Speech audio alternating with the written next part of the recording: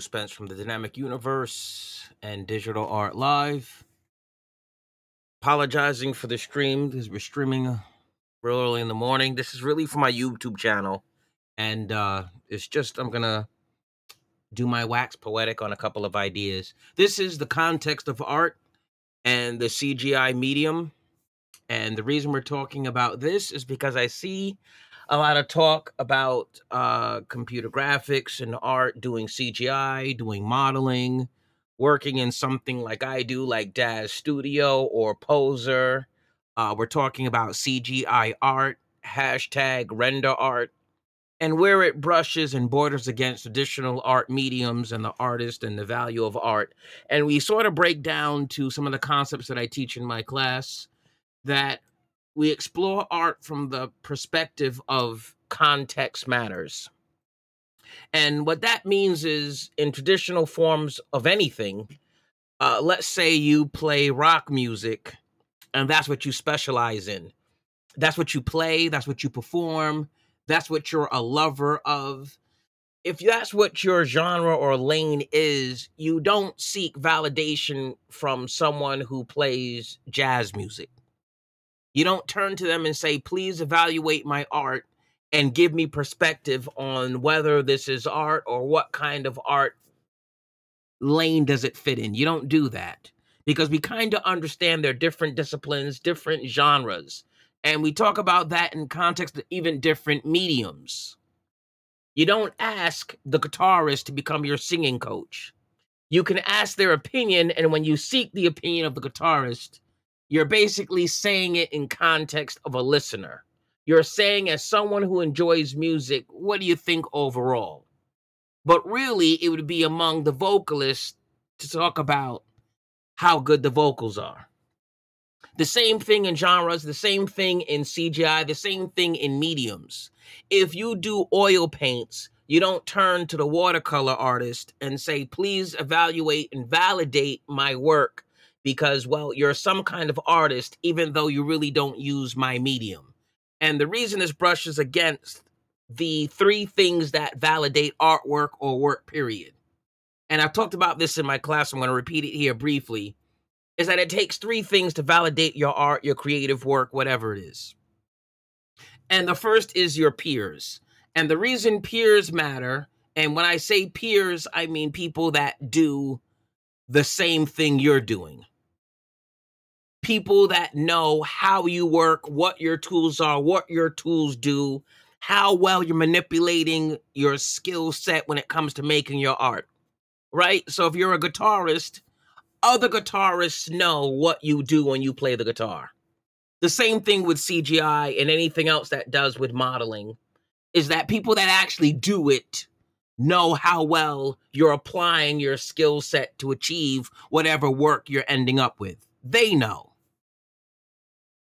That's why we talk about peers. If you do not do CGI art or render art, you're not a peer of those that do. If you traditionally draw, paint, whatever it is, sculpt, if you're not doing it in CGI, you're not a peer of those that do. You become the audience, someone who has to make a decision on whether or not you like the art. And you're not a peer of them. But you see people cross disciplines and they attempt to talk like a peer, as if a person who does photography is going to speak on the same level as someone who does sculpture. And they're going to give you their opinion of your sculpting work, although they have no familiarity with the medium or the process that it takes to create your sculpture. A photographer wants to weigh in. And it's the same thing in the terms of CGI. For those that do not do CGI, don't work the medium, or do render art of their own, you're not a peer of those that create in that context. The same thing goes for drawing and artists who do CGI stuff and rendering and converting and using filters. You're not their peer. Well, why is this important? Because we talked about critics before. Critics bring context to your work.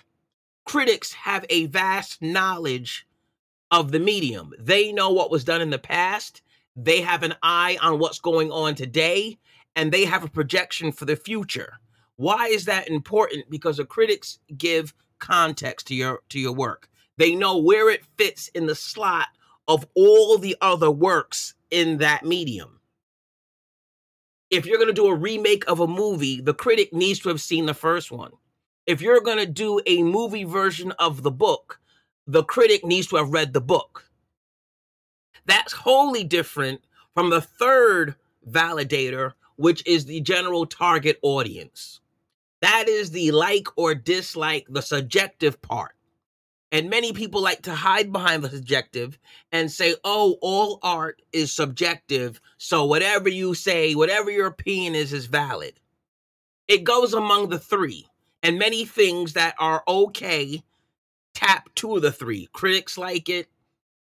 People who also work in that medium respect it, but the audience panned it. Or the audience loves it, but critics have blasted it, and people inside the circle think it's hacky work. So in this context, we sort of talk about those pieces all fit in. It takes all three to achieve a masterwork. So it really doesn't make sense to compare different mediums or even give an opinion anything over the level of like or dislike. And it fits in the mold as if I don't like rock music.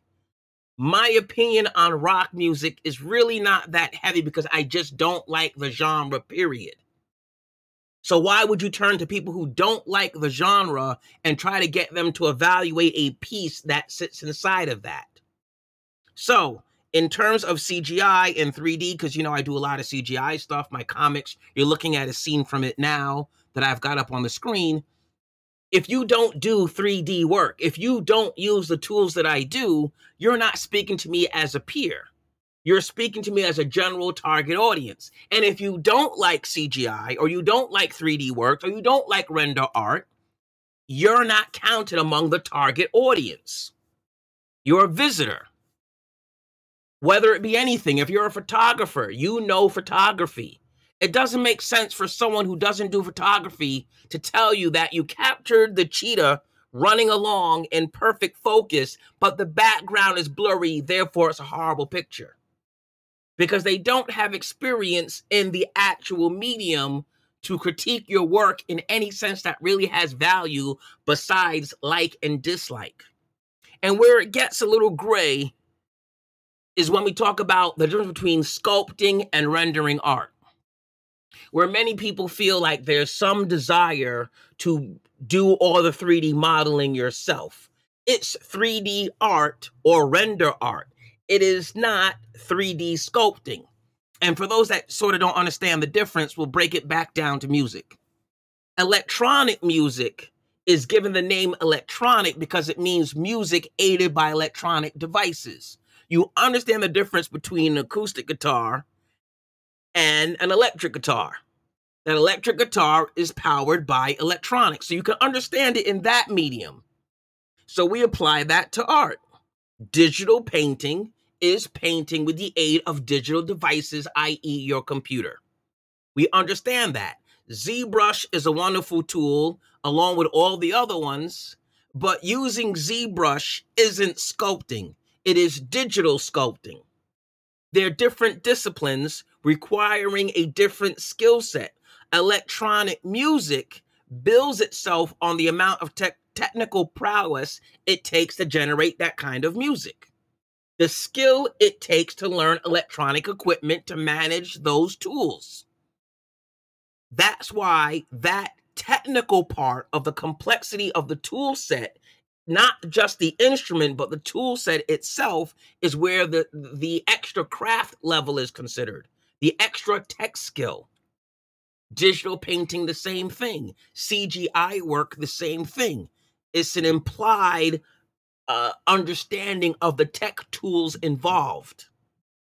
The digital medium, that's where it shines, and that's where a huge amount of the credit comes from. And if you're not aware of how the tools work, what it takes to craft in that medium, where do we understand and draw the line of what becomes art, what becomes skillful, what becomes the craft, what becomes a masterpiece. Those that enjoy the craft, those that enjoy the medium, those who like watercolor paintings, those who like the genre of music are the audience. If you don't like the medium, you're not the judge of it. You're not the peer. I know you feel like your opinion weighs more because you're an artist in a different field, but you don't have people who enjoy boxing, watch boxing, and judge boxing. You don't bring them into a karate tournament and use their opinion to figure out who performed best in the karate tournament. You understand it's a different skill set. It's a different experience base. You're not even the target crowd for that type of action. And we seem to understand that in all these other facets of art. But it seems that when it comes to some of the CGI and 3D stuff, we suddenly forget that we're talking about a different discipline. We're talking about a different medium, and it's not the same thing. But because you have a high regard for your opinion and a skill set in a certain medium, you believe it translates to all the others.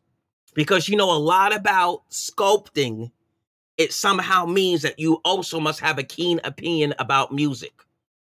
Even though you don't make any, even though you don't create, even though you might not even have a large collection of eclectic music, even though you haven't studied the genre from the beginning to the now and have an understanding of its history, you still feel somehow that your opinion holds all of this weight. And it's an uncanny thing that seems to occur.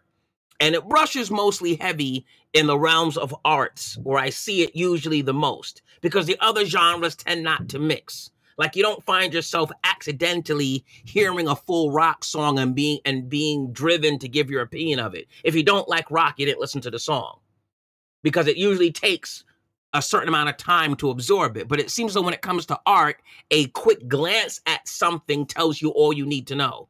And somehow, because you can see it in full view in a matter of seconds, you somehow feel you absorbed it and you understand everything that went into making it because you just looked at it.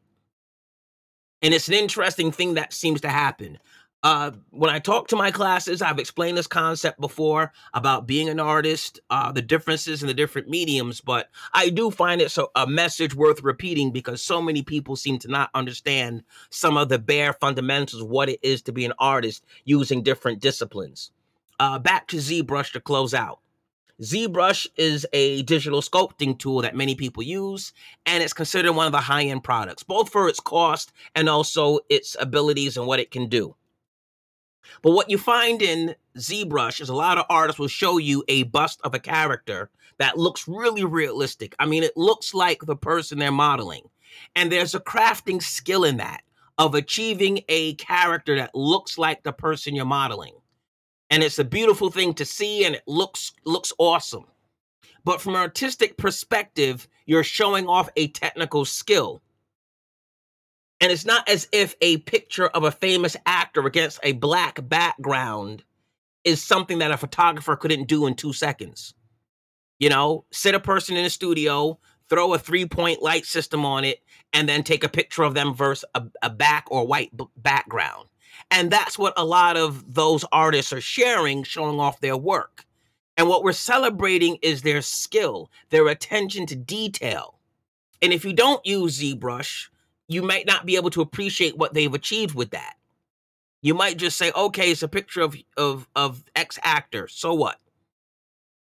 And that's where I'm saying that the 3 C's are important. What is everyone else doing? What's going on right now? What's been done in the past? Is this person pushing it to the future? That's a critic.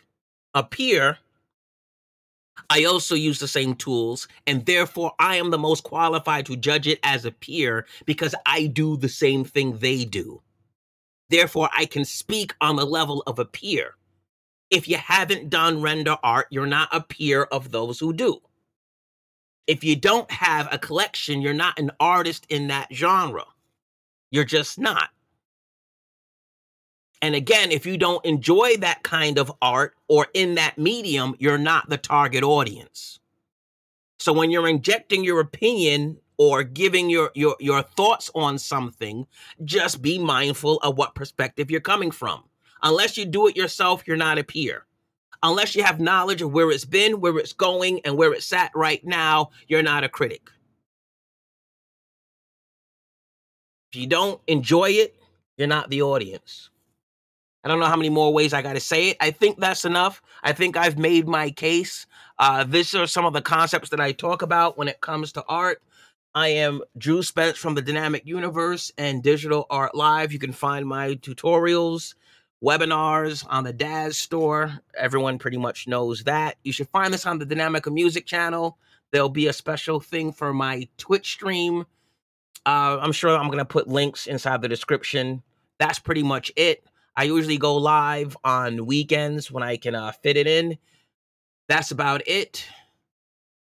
Drew Spence, the Dynamic Universe. I'll talk to you guys later.